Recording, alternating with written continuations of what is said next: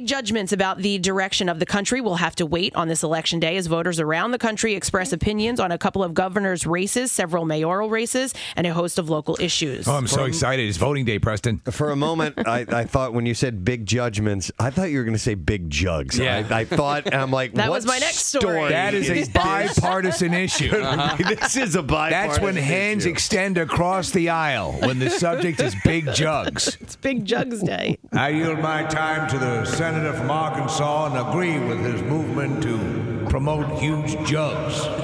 Huge milky jugs. I respect you, sir. Well, why don't we? Tonight on C-SPAN, the big jug debate continues. I'd watch that. Yeah, absolutely. What Why debate? not? Everybody's for it.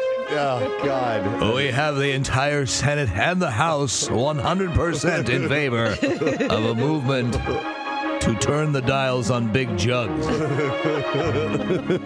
Sorry. That's okay.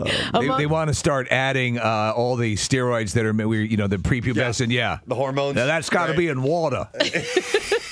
We got like fluoridated water. We got to put that in there.